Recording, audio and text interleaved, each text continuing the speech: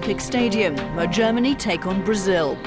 With the World Cup in 2006 taking place in Germany, the host nation are exempt from qualification. So while the rest of Europe were involved in the group qualifying matches, Germany faced the world champions in a friendly. New coach Jürgen Klinsmann has rung the changes in his German squad, bringing in a crop of young, fresh faces and a more aggressive attacking style.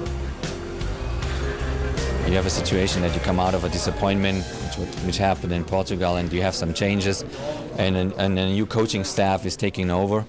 That is always kind of a new beginning for a team, and we have a very specific goal. We want to do really, really well in 2006, and we have the advantage to be qualified already, so we can actually focus on the development of specific players, so we can try out things that we maybe couldn't try out if we would go into the qualifying round. So we can kind of throw in some young players and give them a chance to play, which would be maybe a lot harder if you go through a qualifying round.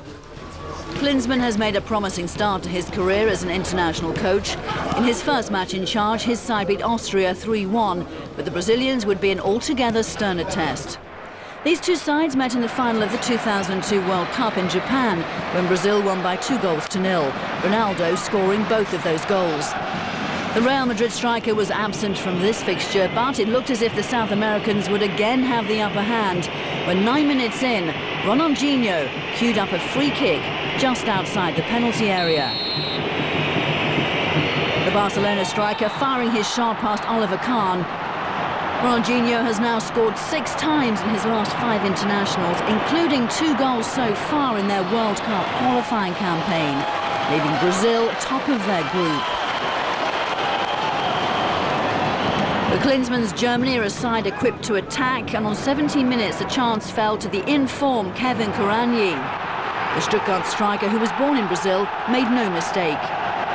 Kuranyi taking advantage of a gaping hole between the Brazilian centre-backs. There were no more goals in an entertaining match as honours ended even, 1-1.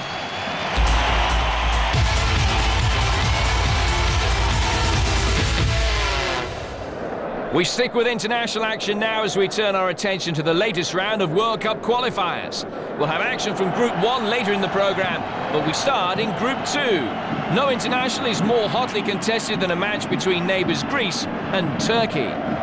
Greece, still basking in the glory of the success of Euro 2004, was shocked by a 2-1 defeat in Albania in their opening group match last week, while Turkey, semi-finalists at the World Cup, were held 1-1 at home by Georgia.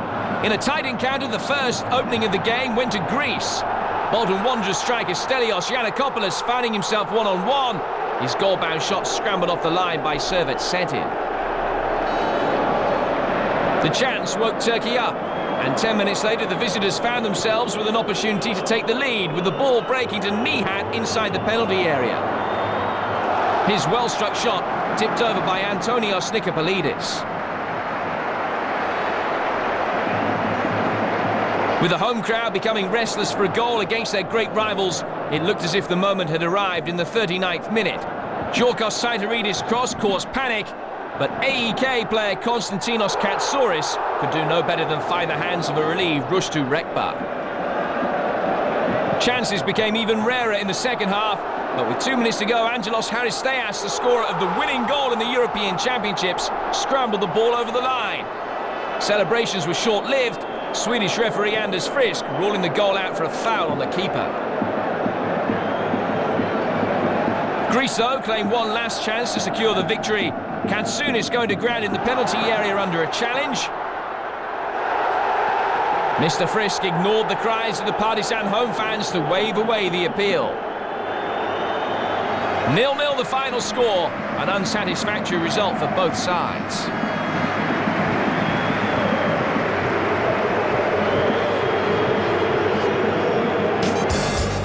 In the other Group 2 matches, Georgia beat Albania and the Ukraine scored a 90th minute winner to overcome Kazakhstan. Georgia and the Ukraine top the group with 4 points each. In Group 3, Portugal followed up their away win against Latvia by taking on Estonia in Leiria. The visitors arrived in Portugal as group leaders after victories over Liechtenstein and Luxembourg, and in a confident start to the match, Estonia carved out an opportunity in the 31st minute. Raul Peroia's header cleared off the line by Coutinho. After the break, Portugal threw on an extra striker in the shape of Helder Postiga as they continued to hunt for goals, but it was beginning to look like one of those nights when nothing would go to plan. Portugal needed to be wary of being caught on the break. Andreas Opa's header hitting the post and given a second chance as the ball fell to his feet. That's one shot he'd prefer to forget. With the game reaching the last quarter of an hour, Estonia packed their defence as they hung on for a point. But when Deco curled in a cross from the right, Manchester United's Ronaldo demonstrated why he's one of the hottest young properties in world football. The goal forced Estonia to go in search of an equaliser, and as they did, gaps began to appear at the back, and a Ronaldo-turned provider, Helder Postiga, was on hand to double the lead. As Estonia tired, Portugal exploited the weak spot they'd found in the visitors' back line. Miguel, the provider this time, teeing up Pauleta to head in and make it 3-0 with 4 minutes remaining. In the penultimate minute, another Ronaldo cross found Postiga lurking in the box, his header wrapping up a 4-0 victory.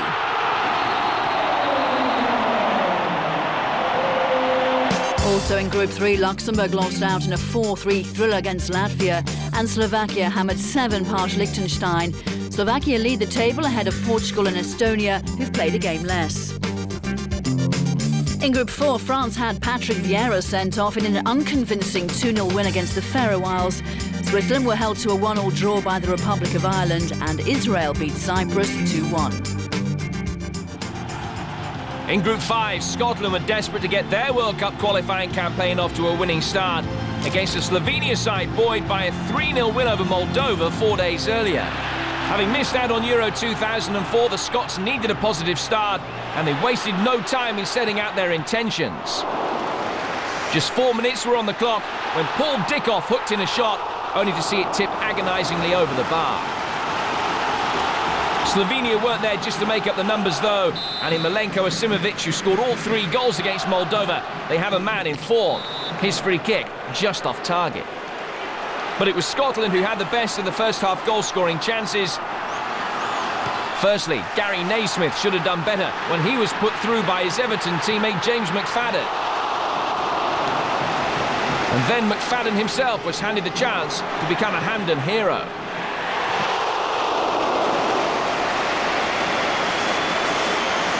Scotland have a reputation for calamitous goalkeeping, and Craig Gordon did his best to live up to that stereotype, dropping the ball at Ermin Ciliac's feet.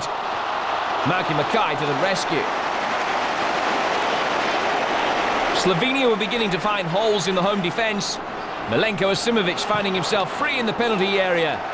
Another chance wasted. Shortly afterwards, the Scottish keeper caused another anxious moment, failing to get a grip on Nastya Che's long-range shot. Gordon redeeming the situation himself this time. Relieved not to be trailing, Scotland gathered themselves for a final effort. Nigel Quasi's 30-yarder the last throw of the dice, but Brute Maverick was equal to it. Norway and Belarus also drew in their Group 5 encounter. Alessandro Del Piero scored in Italy's 1-0 win against Moldova. The Italians in pole position with 2 wins from 2 games. 3 of the 6 teams in Group 6 come from the British Isles. 2 of those sides, Wales and Northern Ireland, clashed at Cardiff's Millennium Stadium in a fiery encounter. The game was only 9 minutes old when Michael Hughes lunged in on Robbie Savage, and the 2 squared up to each other. After the dust had settled, both teams found themselves down to 10 men. But Northern Ireland, who started as rank outsiders to win the game, adapted more quickly to the change in numbers.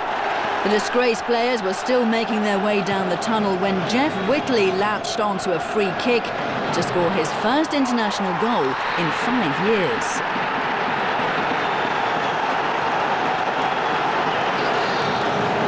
Ten minutes later, Wales again failed to deal with a long ball, letting David Healy get behind them and not Paul Jones to score.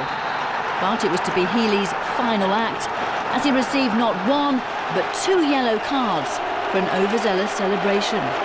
Northern Ireland 2 up but 2 men down after just 21 minutes. Wales added another attacker as they laid siege to the visitors' defence in search of goals. When Gary Speed and Craig Bellamy combined to set up John Hartson, the Celtic man made no mistake with a header that threw his side a lifeline. After the break, Northern Ireland packed their defence and threw everything into hanging on to their lead. Clear-cut chances were few and far between for the home side, but when local hero Robert Earnshaw popped up with 15 minutes to go, the substitute planted his header into the back of the net, saving Welsh blushes. 2-2 is how it finished, the Irish giving the Welsh a real run for their money. Also in Group 6, Austria beat Azerbaijan 2-0, and England had an away win in Poland thanks to an Arkadiusz Glowacki own goal. Austria and England each have 4 points at the head of the table. Group 7 saw Lithuania beat San Marino 4-0, and Spain opened their campaign with a 1-1 draw against Bosnia.